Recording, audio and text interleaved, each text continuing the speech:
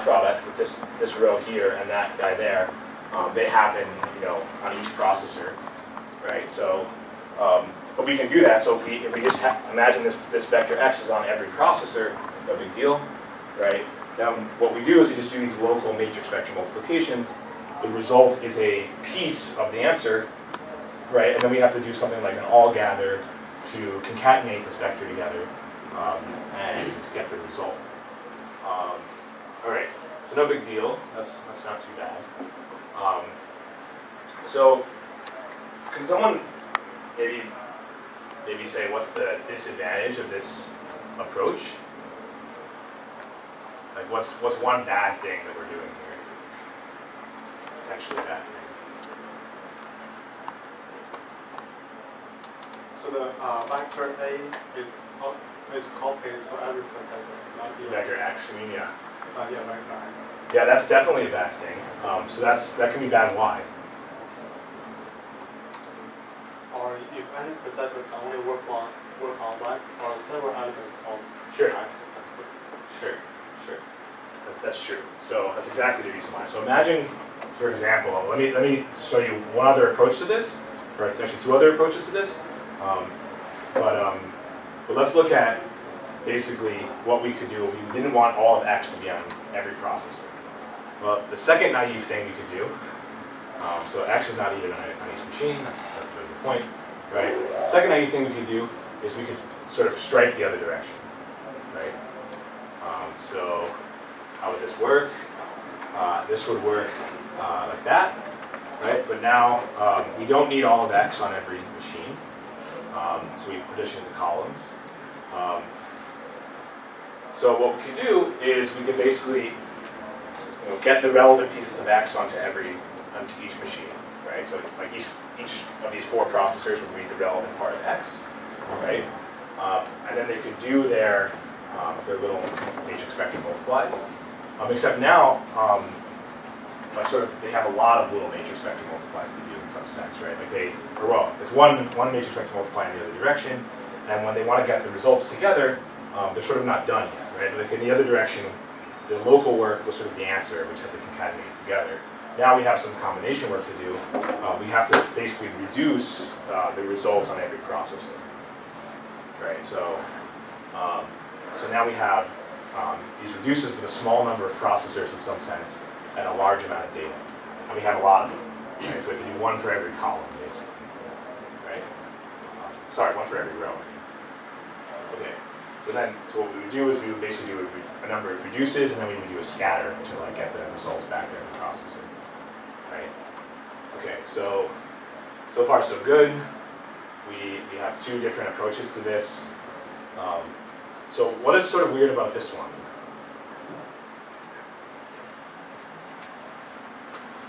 This would be sort of obvious. Are you assuming that you're still row major order? Let's not worry about it. In each column of A you store is as big as the X. That's right, yeah. So if we couldn't store x on every machine, we certainly can't store these columns like this, right? This is sort of weird, right? So really what we want to do is we want to have this situation where we have a matrix partitioned into blocks. Right? This would sort of be, in some sense, this would sort of be ideal for memory usage. You can get sort of intuitively you would expect to get the most scalability out of a matrix vector product if we went this way, at least for appropriate sizes of matrices and processors. So we'll assume, for example, like we have a square number of processors, right? All right, so each block here is now going to be a process, right? And we want to do this matrix vector product. So now we've sort of combined these two approaches together. That's at least the direction we want to go down. Okay, so what sort of makes sense? Well, imagine that we color the vector x like this, right? So that the processes on the diagonal, like the red processor has the red piece of data, the green processor has the green piece of data, etc. And suppose we want the answer to be similar, right? So we want the results to be on these diagonal processors as well. So what can we see? Well, what we can see is that we have to do two different things, right? on one hand, we need the data itself to be striped like that, right? Like all the red data has to be replicated up and down the column and so on and so forth for all the other colors, right? But the results of the multiplication should be reduced in these little local multiplications should be reduced in the other order, right? So we have sort of striping going on in both directions. So the first thing isn't too big of a deal if we could just broadcast up and down the columns. The last thing isn't such a big deal if we can reduce across the rows. Make sense? Okay. Cool. So, right, so, okay. So what is this really telling us? Clearly it's telling us that what we need is a way of having little communicators, one for rows and one for columns. Right? So, cool. So, how do we do this? So we need a separate communicator for each column of processors and row of processors. So of course there's a command for it, something like this, like not exactly what I just said, but there's a command to get you a new communicator. So given an old communicator and something called an MPI group, what you can get is a new communicator. All right, so of course old communicator is the original communicator. The group, which is sort of the important thing here, represents, at least ethereally, a subset of ranks from the old communicator. Okay, so it's sort of a list, if you will, of ranks from the old communicator. The new communicator is obviously just the new communicator, and it's composed of only the processes in the group that we give it. Okay, and so in this new communicator, in any new communicator, all of the ranks will be re-indexed. So you could have processors 2 and 3, for example, in a subcommunicator, but they'll be now called 0 and 1 within this new communicator. The ranks sort of change in the new communicator. All right, so obviously the focus for at least right this moment is what is one of these MPI groups. Right, so yeah, so it's something that you can create with, or you can get access to for a communicator with this command. So, given a communicator, I can get access to the underlying groups. In other words, for every communicator, there is a group. So given a communicator, I can use this command to get the corresponding group. And groups themselves, you should just think of as sets of numbers, sets of integers. Right? And so because they're sets, you can do normal set arithmetic on them. So we have all of these operations. So we have, given a group, we can get its size, and if you're a processor and you're looking at a group, you can determine if you're in the group, and if so, what your rank is, by calling MPI group rank. So then, of course, given two groups, we can union them, we can intersect them, and we can take the difference of one from the other. All right. So that's fine. Of course, this is sort of like a weird way of defining groups, because it suggests that we have to take a group, right, and then we can take other groups, and we only have one so far though, and we can somehow combine them together to get new groups. But I haven't told you how to get anything other than the group for MPI-COM world. Right, so far all of this is a bit nebulous, useless. So of course these last two commands help us do that. So given a group, we can exclude an array of ranks from that group, and we can include an array of ranks into the group and get a new group. So that's what these last two commands do. All right, so let's try and apply what I've just shown you to our matrix vector multiplication. At least attempt to start applying it to our matrix vector multiplication. Oh, I should say one other thing. So this com_create call, which was back here. So this is a blocking operation. So this is a collective blocking operation. It's maybe not clear at first why that needs to be, but what this means is that all of the processors in the old communicator must enter this com_create at some point if all the processors are to leave it, right? And even if they're not in the new communicator, right? Just to sort of give permission to their friends to leave their group or to sort of join a new group, right? They have to call this com_create. All right, so let's look at this example code. So again, I'm going to assume you have the sort of standard header of getting a com world, rank and size, and so on.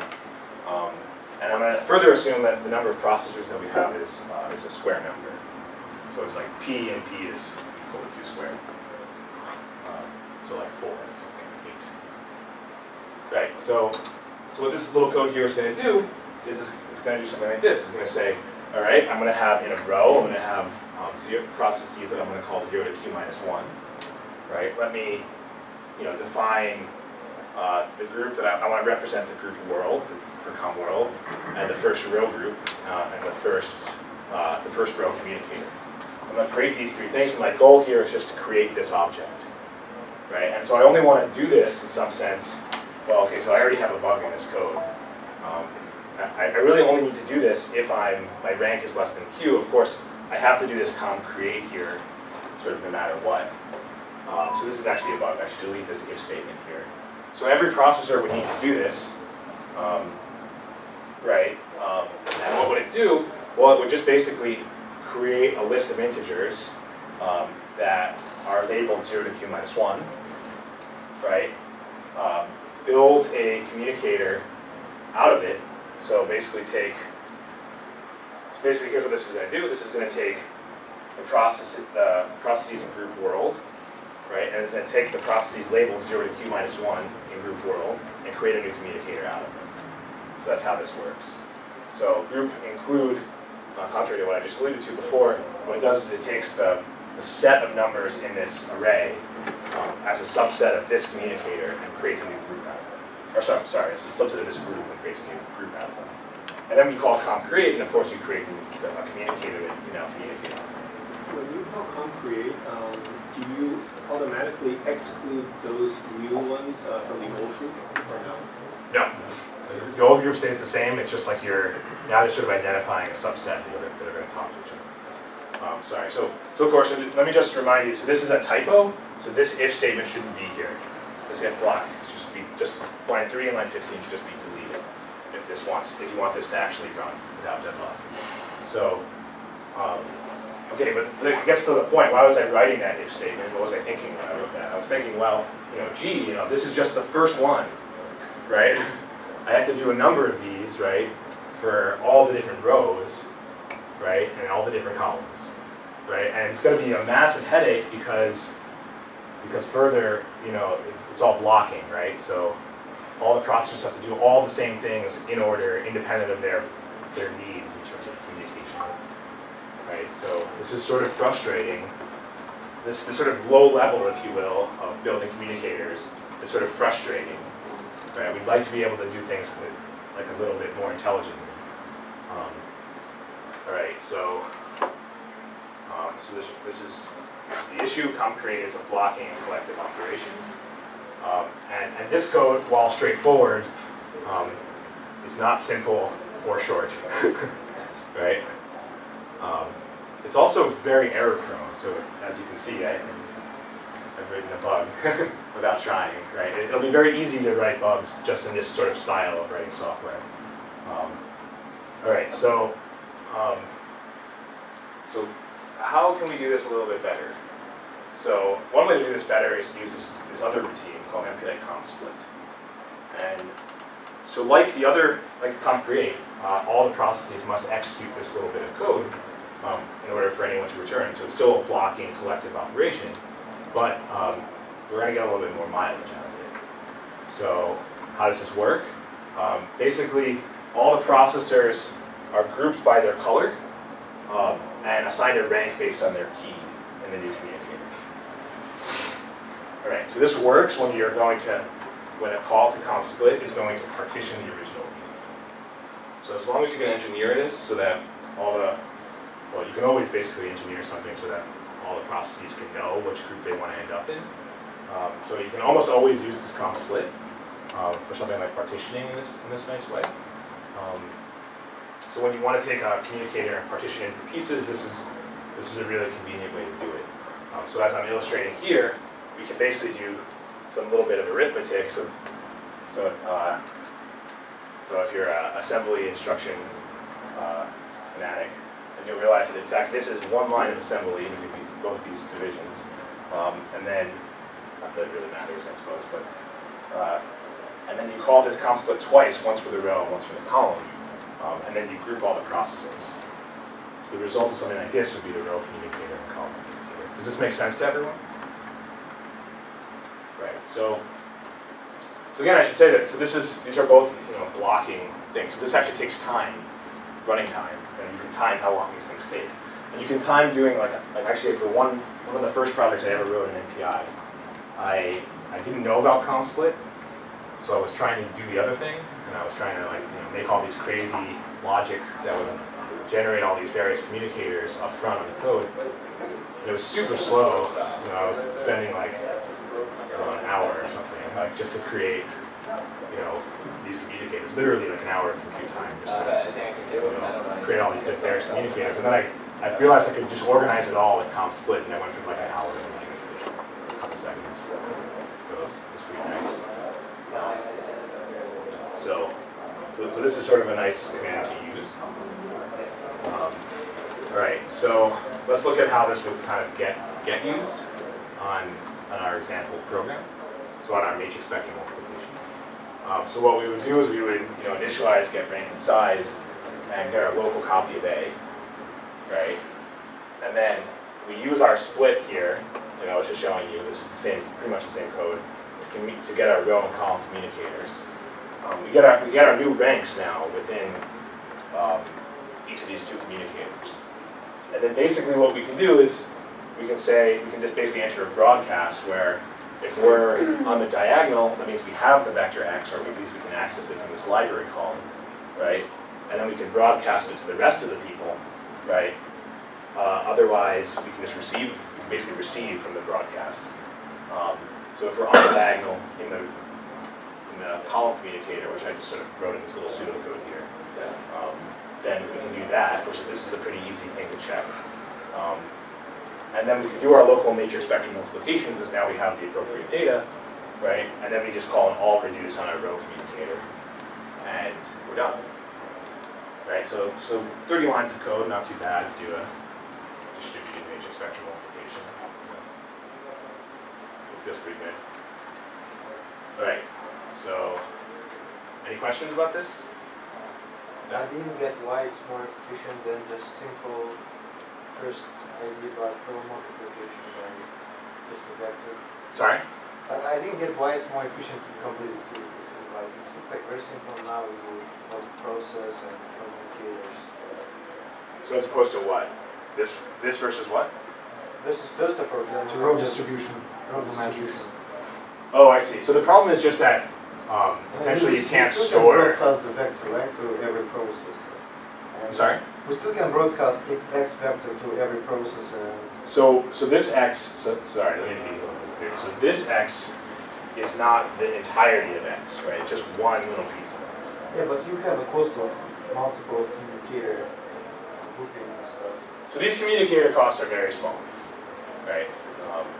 These two communicators, you can time how long this will take. Okay? Since you're asking, I'll put it on your homework, right? So to just see how long something like this takes to run, just have a feeling for it. So this is massively fast compared to everything else you're going to do. Right? In fact, this is going to be basically constant time, right, compared to all the rest of this work. So imagine now that each of these little matrices here are in fact like on the order of the amount of memory you have on the system, right? So you can definitely fit a little piece of X in there, but maybe not, the whole vector X, right? You can do these map facts with no trouble, right? These little things, right? But you just couldn't do it, at all, right? If you did it the other way. If you tried to stripe across the whole matrix, it may be impossible, right, to store that much data. So it's not so much about efficiency either. So it might be possible that, it certainly will be the case, right, that you didn't have to do any communication at all, right, then your matrix vector multiply will be much faster. This presumes, right, that you can fit it all into memory. Right, so you may not be able to do that. So right now, if I understand correctly, we're just multiplying the vector by the diagonal. Sorry. We're multiplying what with what and adding what to what.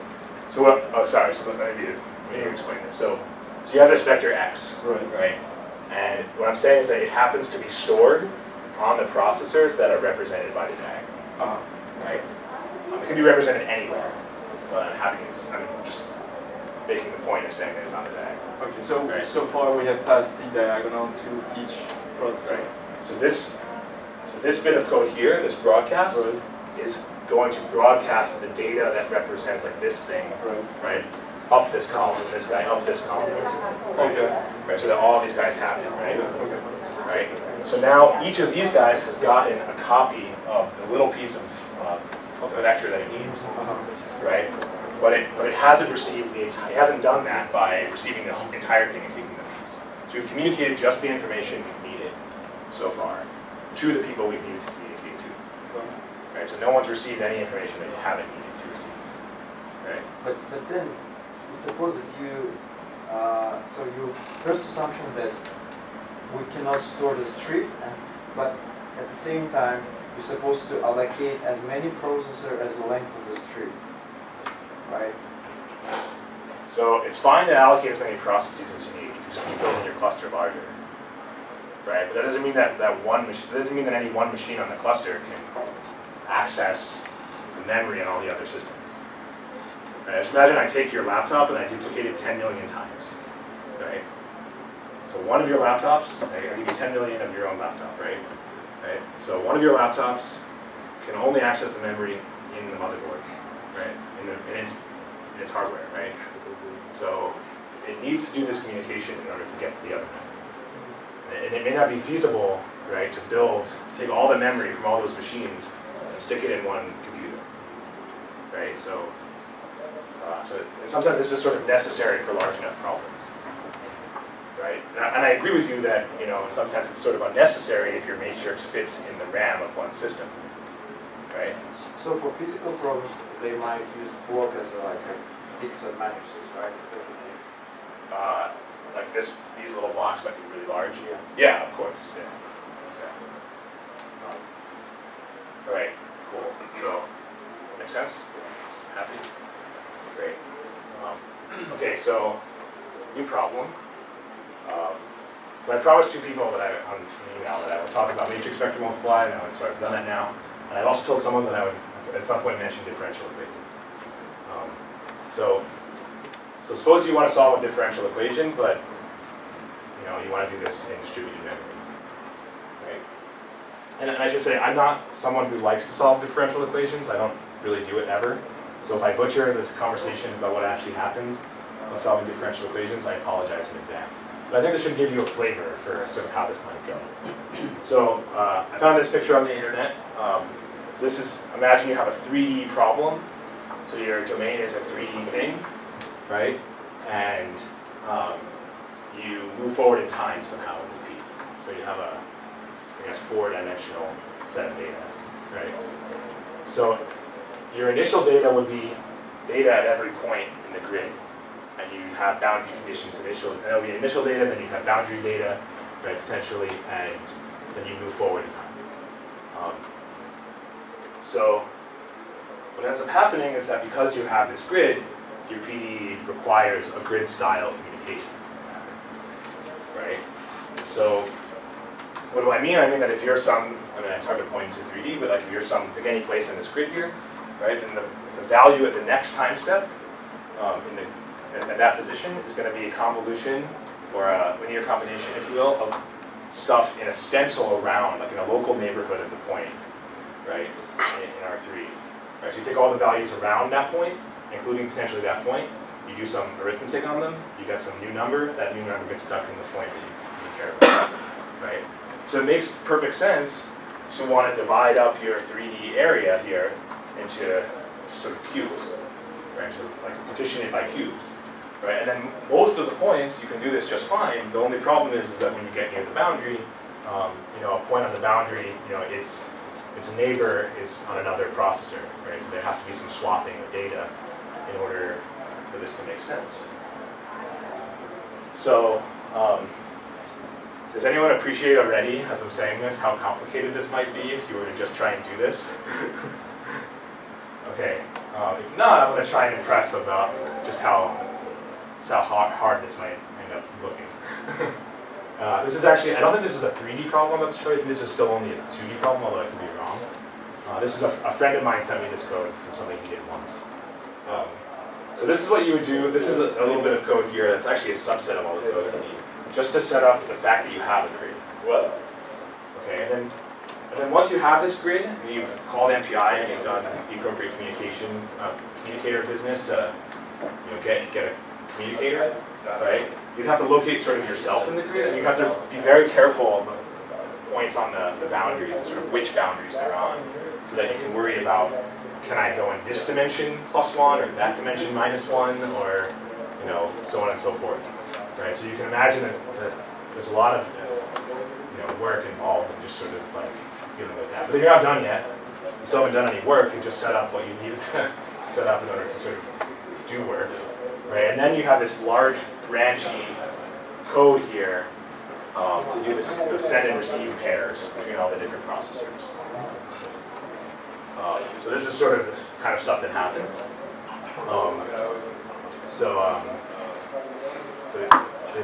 People want to see that again. I appreciate and that's like, this is all a subset of the code that I was pulling out. Just do a simple like heat equation or something. Like in 2D or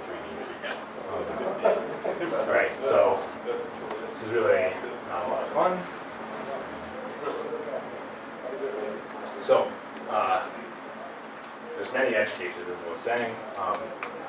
And there's an alternative to doing all this, of course, or else I'm going to be telling you how terrible this is. I'll just be telling you to get over it. Which is this MPI cart create API call. Alright, so there's a lot of parameters to this. So it takes, of course, an old communicator, but there's some other things. So this is the number of dimensions of the grid, so I can build instead of a 3D grid, I can build a 4D grid or a million D grid if I wanted to. Code is obviously agnostic to this.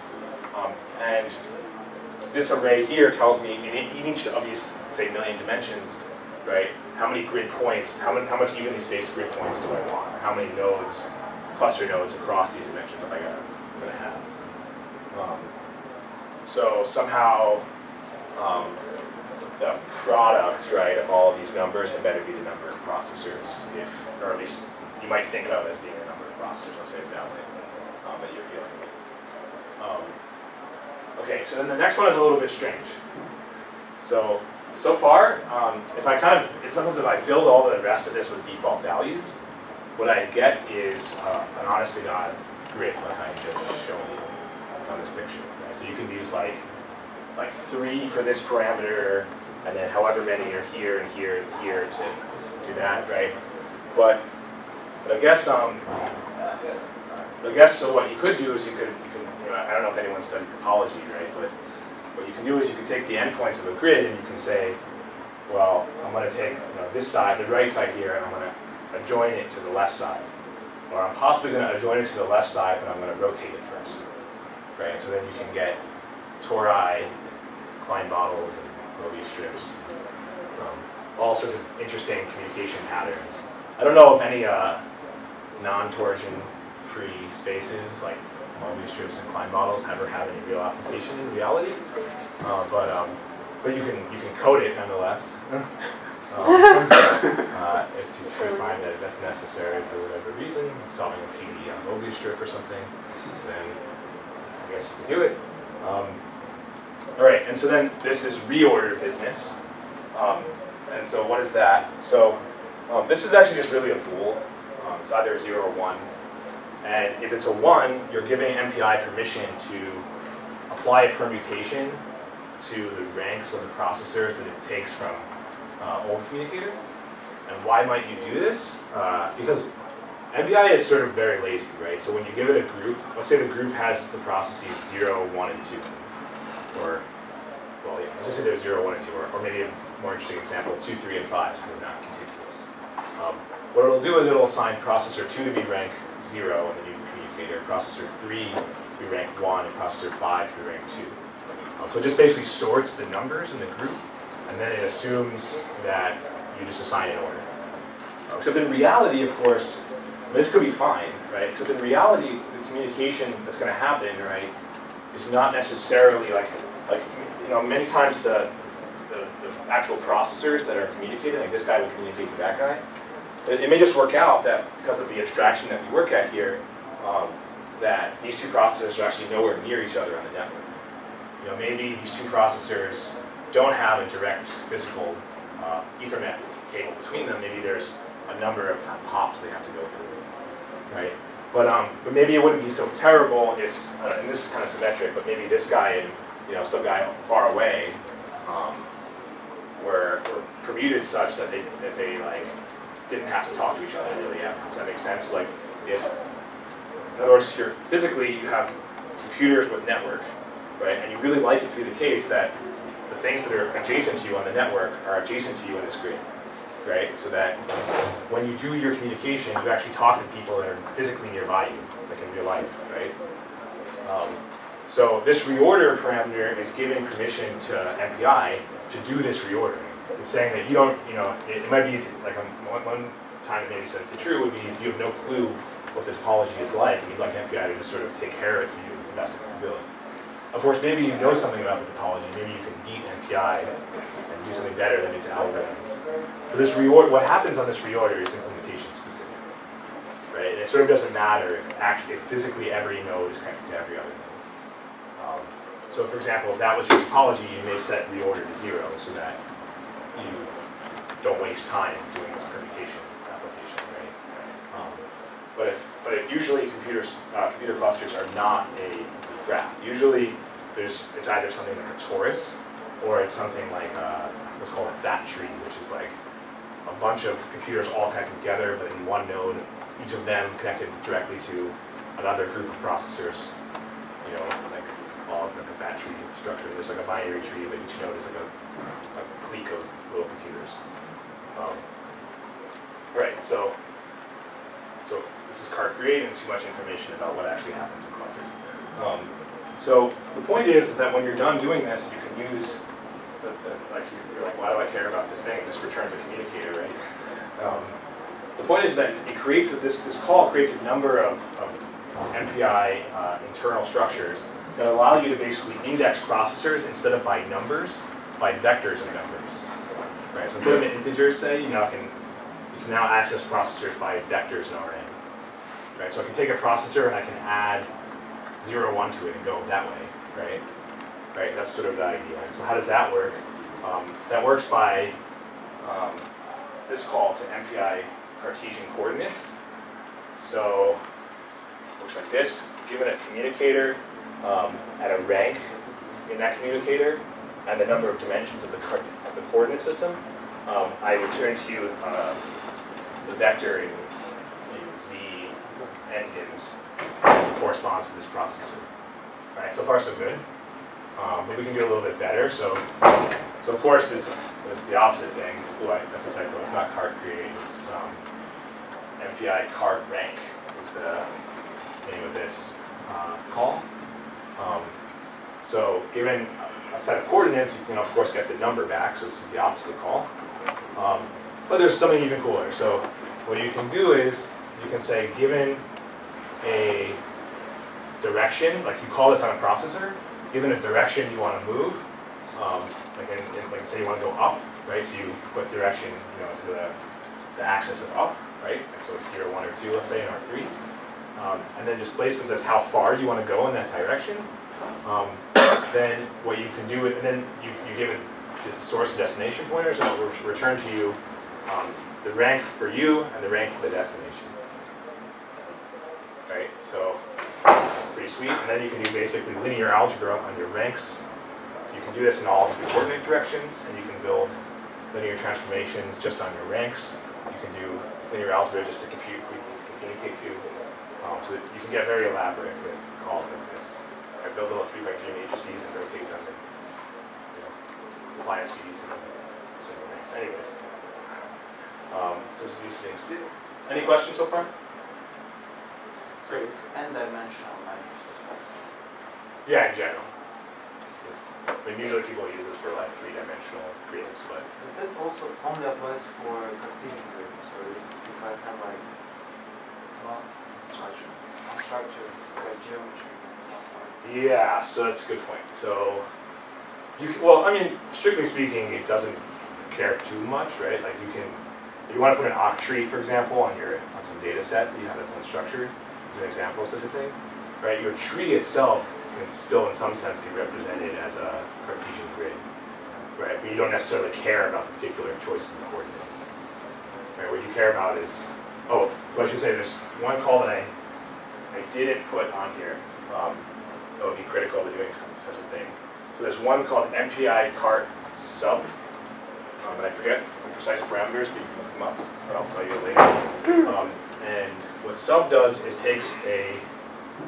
basically takes a Cartesian grid like this and creates another Cartesian grid inside of it based on like the points in the original grid. Right? So you can like subdivide these grids further and further. So that you can still kind of do these unstructured grading things with one of these, but you get extra structure that you sometimes don't care about. And maybe sometimes you can't use this, but there's actually, I should say, there's also a whole other set of things in the library that we're not going to talk about, which is called MPI graph create, right? And so instead of using a Cartesian grid, so this is really an instantiation of the graph system in MPI, where you can actually create arbitrary graphs, undirected graphs, right? Or I think you may possibly even directed graphs, I'm not sure, right? Where every node is now a processor, and you have arbitrary edges coming out. And there's a whole system in the API that tracks and that stuff.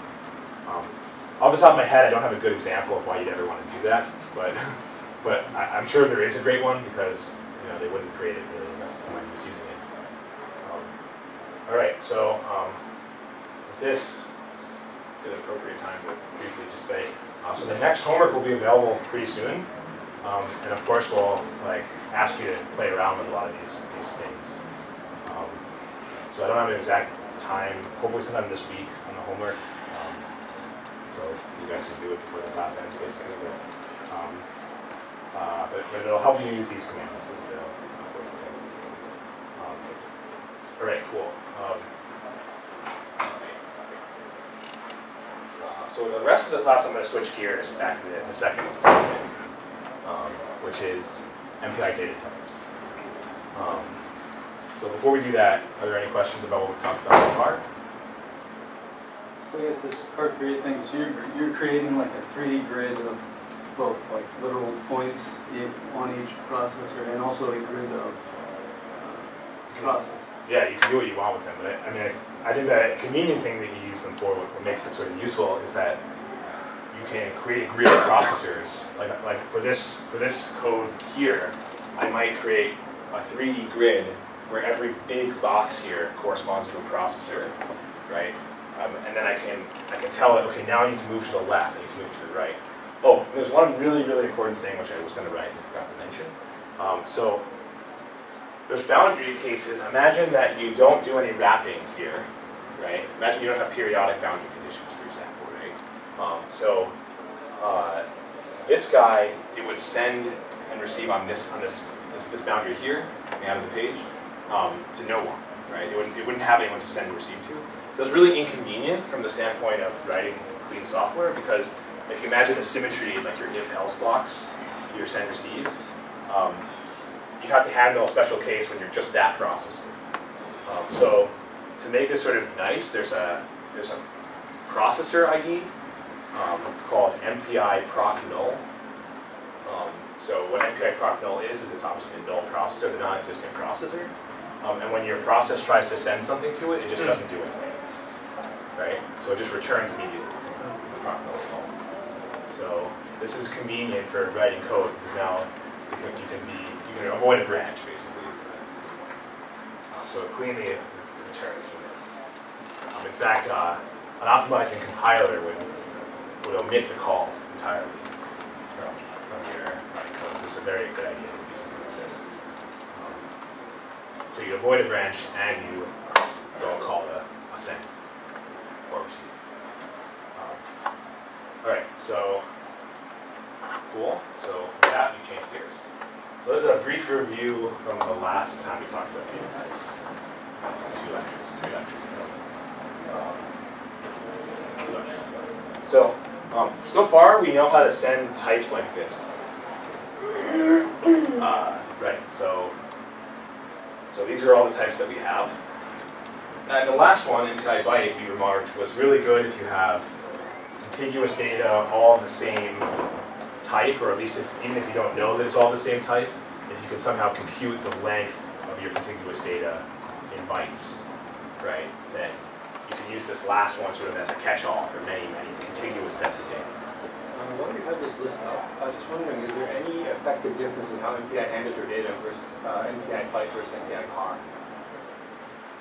Good question. Probably not, because they're the same C data type. Yeah, that's why I don't know, but I mean, by definition, a character is in C, in the C spec, right? A character and a byte are the same type.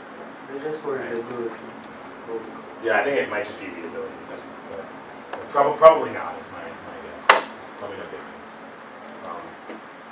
All right, so cool. So it doesn't even make sense. What could they do differently? Nothing. yeah, that's why I wonder why there's 2 of them. Yeah. So yeah, I don't know. That's a good question. Just probably for readability, I guess. But okay, so here's the question. So how about a struct, right? How do I send a struct?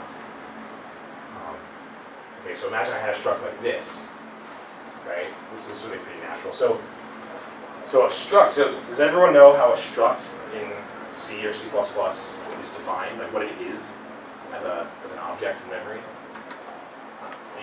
It's perfectly acceptable to say, no way. No way to say. All right, so it's usual that people don't understand how some of these things work. Let me explain. So what a struct is, so there's actually some history here that I'm going to forget a little bit of, but there's other things besides structs that look a lot like structs. One of them is called a union. So the word union here is maybe a bit more like illustrative of what this actually is. What it does is it takes these 3 things, float, A, B, and N. It assigns in memory an amount of space equivalent basically to the size of a float plus the size of another float plus the size of the int in that order, in the order specified in this list. So if I flip these things around, it allocates memory, it allocates the same amount of memory, but potentially in a different way. And in fact, it's actually not the case that if I always flip around data types like this, that I'll always get the same amount of information out of struct. The reason why is that it's hardware specific, it's highly hardware specific, it's actually microarchitecture specific, but it depends on the hardware's requirements on padding of types. So basically there's something called alignment. So processors can only actually address things in byte aligned amounts. So 8-bit aligned, there's something called 8-byte aligned, I think 16-byte aligned, I forget exactly how it works, but so sometimes you can flip these around and the alignment gets messed up, and then you add a little bit more padding at the end of the structure.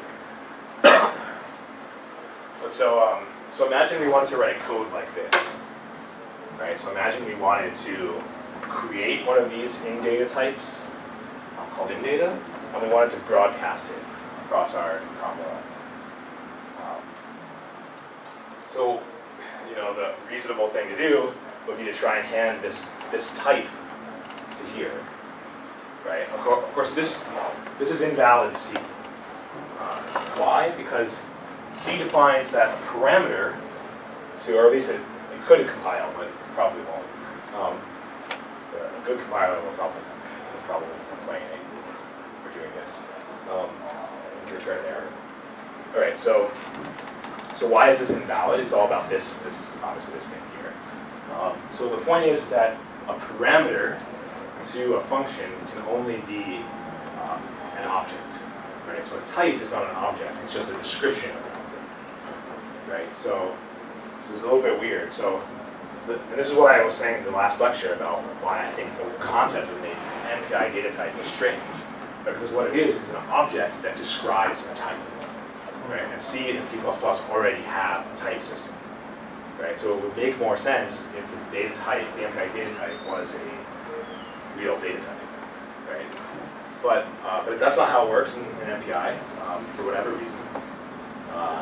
And there's a lot built up around these MPI data types. I'm going to try and give you a flavor today of how you would effectively achieve what this line of code is trying to achieve. I should say there's more than one way to do this. So, for example, we could, here it's sort of easy enough. We could actually compute the size of this struct, and we could again hand it as an MPI byte. So this particular example, we can do that. But let's say we didn't want to do that. We wanted to somehow tell MPI correctly what this thing was and have it actually do the communication. So big no around this doesn't work. So let me give you an idea of the things that MPI has to be aware of. So it has to be aware of the fact that there's 3 elements in the struct. It has to be aware of the type of each of the 3 elements. It also has to know, or at least has to be able to compute, I should say, the address of each of these elements. The address of A, the address of B, and the address of N in the struct. Right. So this is a little bit awkward from the standpoint of MPI because it has to know this information, but this information is highly machine dependent. Right? If I send this data structure, I don't know what the resulting address will be on the new computer that this message arrives on. Right? So it's a little bit strange to actually give this specific information directly. So just because it doesn't make a lot of sense. Right? So what would make more sense is if we replace the addresses themselves with displacements. So suppose I thought of address of A as being in location 0, right? Then if I know the difference, these are two things are numbers, I can take their difference, right? And I can report that information. And similarly, I can do the same thing for N to A. All right, so basically a derived data type is a collection of, the way to think of what a derived data type is, and an MPI derived data type is basically a collection of pairs, where each pair is an MPI data type and a displacement. And if you want to think about it, there's actually a caveat. I said MPI type. I'm not actually sure. I have to go check if it can really be any MPI type, or if it has to be an MPI basic data type. So I have to go check. But in fact, until I tell you otherwise, assume that it's a basic MPI data type. And does anyone appreciate the distinction between that, whether it's basic or not? If you don't understand why I'm saying that, then it's a good thing to explain. So, all right. So, if it wasn't basic, then I could create a data type and then hand it to another data type. So if I had if it didn't say basic, that says what it says now, I can create a data type, and then suppose that data type is embedded in another data type. I can now describe the new data type in terms of the old data type that I just built. But if I require that it's a basic thing, then I have to actually, for everything, I have to kind of branch down and go to all the basic things. In fact, this might be one of the disadvantages of this technique. So I think it might actually be the case that it requires it being a basic MPI data type. Maybe in the standard, I kind of forget. So let me get back to you guys on the result of that. That's probably important to understand. So the picture I'd like you to have in your head for this is that imagine you have contiguous memory like this, and then somewhere along here is A, B, and N, and they have some width. Okay, so to give you a feeling for how you write code like this, what you're going to do is you're going to create a number of things, right? So this structure here, we're going to have store the length of the individual types. Then this is going to have that displacements I was just telling you about for the addresses. And then this is, of course, going to tell us what the types of each individual thing are that we're going to send. So initially our block lengths will all be 1, essentially always, and we'll set our type list to the 2 floats and an integer. Before you dig into the details of this, I just wanted to ask a sort of high-level question about why we're doing this. Because, like, if you're assuming your machines are uniform in architecture, you wouldn't have to do this, right? Like, in the sense that you could just literally shove the struct through and use MPI byte times the size of the struct. So it's a good question. So the first answer to the question is that you may not have uniform machines. That's probably more of the reality. I mean, actually, well, I should say it's the intended reality of MPI. I think in practice, we usually work on a cluster with homogeneous architectures. That being said, you know, it may be impossible for you to actually know in advance the actual structure itself, right? So someone may provide you information like this, right? So does that make sense? So like, so someone may hand you a data type, and you don't know the internals of it, but they hand you this information. Oh, right? I see. Right. So And also like if the data type is not the basic as you assume, then you can have very complicated data type like combined, and then it will be very powerful. right. That's actually my other question, which is what if there's pointers in here? Yeah, that's a really good question. So, so basically, you can't send pointers like that. I mean, you can, right? You can send a number, but it doesn't necessarily make any sense. Yeah, when I say send a pointer, I mean send the data to the pointer. Yeah, so this is a really good question. I think you've actually hit the nail on the head for why I'm so critical of some of this stuff, right? So it's that you have to do all this work, but you still don't really necessarily get the expressibility that you want, right? So of course, if you have a pointer, it's not that you really want to send the number that is the pointer, right? You want to send the thing that the pointer is pointing to, right? Right, and so you know that's a whole like sort of world of issues in terms of how you do this communication correctly. And I actually really encourage you guys as you think about this stuff to think about especially if you're like a CS person, to think about like how you might implement this more intelligently. Like I've actually in the back of my mind, I've always wanted to go to like one of these MPI implementation standards places and like, you know, propose that we change this to like be something more intelligent, more up to date. I think it would be a lot better. It was not exactly the way it was. But anyway, I think it's not too hard to understand, nevertheless, despite its limitations. So let's take a look. So of course the first element A is going to be displaced at 0, right? And then what we want to do is we want to get other displacements. Well, okay, so A is not really at 0. We were initially calling it 0, right? We want to know what's A's displacement from wherever we're starting from. And so we can use this MPI address call to get this sort of information. So we do this for B and N. We compute the displacements accordingly, right? And I should say, what is this really doing? This is really taking the address of this thing, or just taking this thing as its pointer and setting it equal to that thing, more or less, right? So this is sort of a weird MPI call. It's not really absolutely necessary, but it's nevertheless, I mean, that's defined in the standard, so I'm just showing you how it works. All right, so then what you do is you call something like MPI type struct. This is something I haven't explained to you yet, but I'm showing you now, where you take all the information you just computed over the past like 70 lines of code, and you create a type object. And then you call this type commit with that type. And you might ask, why is this here? This seems a little bit redundant. We have our type struct. Why do we need to commit it? And actually, it's a little bit interesting. So I was reading about this earlier. So the reason why you commit it is because MPI in the standard allows the library to actually optimize the thing you just did. Right? So maybe there's somehow some intelligent thing it can do, depending on the system, that it can take all this information in the type struct, change it somehow, make it semantically the same, but make your communication faster by changing the internals of the struct. So that's what type commit does, is it actually modifies that structure. Yeah? And what does the block length mean here? Good question. Let's go to the next slide. And then I'll be on the next slide. Actually, it won't be on the next slide, so I'll tell you now. Cool. So what block lengths are is that for each of the things, so you have something that starts like some A, right? maybe you want to have many A's contiguously or next to one another. So this is telling you how many.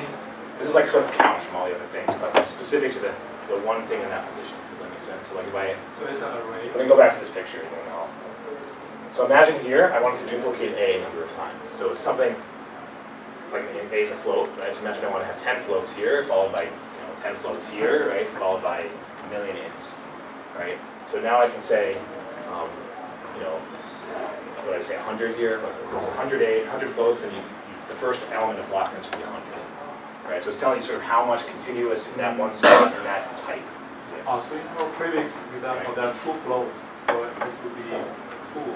And the type would be just float the So that's a little bit inconvenient choice to use float twice, but so either imagine that they weren't the same type, or just appreciate that this thing is agnostic to whether or not that is true, whether or not they are all floats or not. So the system just doesn't care. But yes, you're right. You could have, strictly speaking, you could have a single displacement bit of information and then double the block count or something. Right? And the first argument, the 3, has to be the length of the type list, size of the type list. Yeah. So it's the number of things in the struct. Right? It's basically the length of these arrays. Right? Okay, so like I said, this is the most general way to do this. So it might be a little bit frustrating. And so, because there's so much information you have to compile. It's not actually terrible, but maybe you want to do less work because you feel lazy. So many times, like the way you have to do this, is going to be much more structured, right? So imagine, for example, you have an array and you want to slice out elements of it contiguously, or sorry, non-contiguously, but of equal space, right? So you have like the first element, and you want to go, plus n away, and plus 2n away, and plus 3n away, right? So MPI type vector is a call similar to MPI type struct, which assumes that that's what you're trying to do, and so requires sort of less of these parameters. So MPI type contiguous, it seems a little bit strange, but it's a little redundant based on our conversation today, but it exists. So if you have an array and you have contiguous entries of the array, you want to just take like a sub part of the array. You can use MPI type contiguous. Now, of course, you could just not use this at all, right? You could just, kind of go for it with offsets and everything. But this exists in the standard, nonetheless. And an MPI type indexed. So this is, again, a similar thing where you have an array, but you don't necessarily have strides of any specific length, but you know what those strides are. So you know what the indices in the array are. So you can use MPI type indexed, and again, you need sort of less of this information. All right, so cool. So that's sort of the part about derived data types that I wanted to say, and I want to briefly mention to you an alternative to using derived data types with an MPI. So the alternative is you may explicitly copy, of course, non-contiguous memory to a contiguous location. So an example would be something like this. So you have a pointer, like this A pointer, right? You have one of them and they're afloat, right? And what you want to do is you want to basically copy it into some location in memory, some internal buffer, right? And this position will be a pointer to the end of that buffer. Actually, sorry, it's not an internal buffer; it's the buffer you handed, right? So when the result of this call, position will be sort of the end of this pack business, right? And you can repeat this for all these other guys here, and then you can broadcast. And then there's a special type that I kind of lied to you about not having earlier, which is called MPI packed, which is in fact a basic data type, which allows you to sort of index into the buffer. So the signatures of pack and unpack are like this.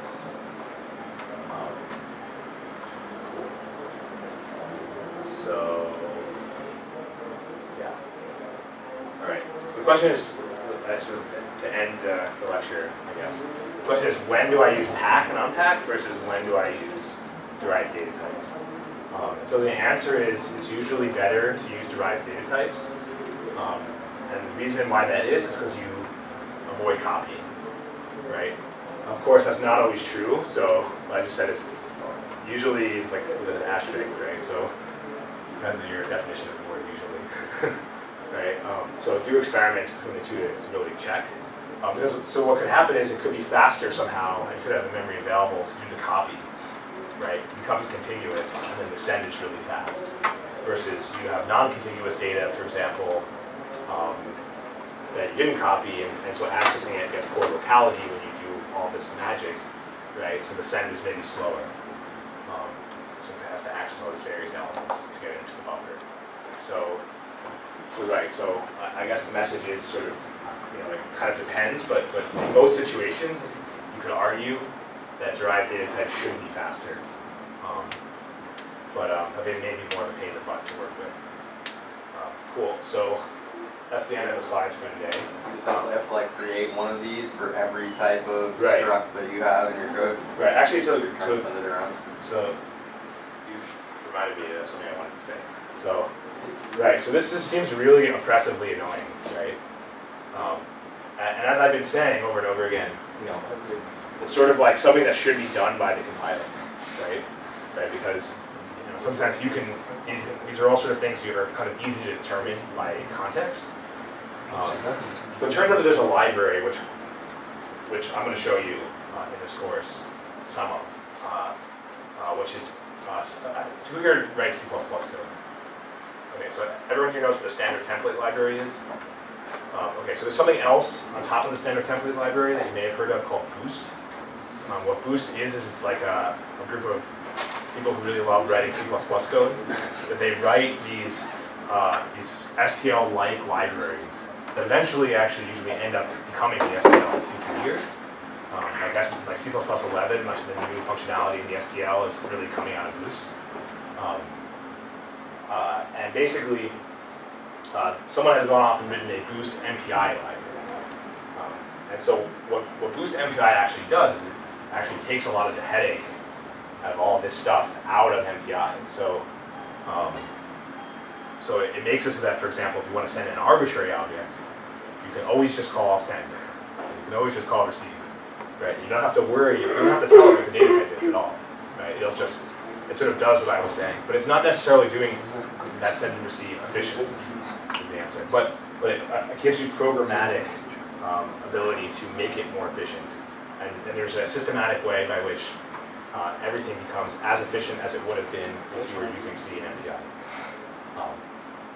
So I'm going to try and show you this sort of at the end of the course to the best of my ability. But I think it's important nonetheless to know about what's actually going on, because otherwise you couldn't, if it's not working or if you're not sure if it's necessarily working, knowing how this all works in C is, I think, important, right? Anyway, so cool. So that's all I have for today. If you guys have any questions, feel free to hang out and talk to me. I think we still have, actually we're on time, I guess, for today. Cool. So, great.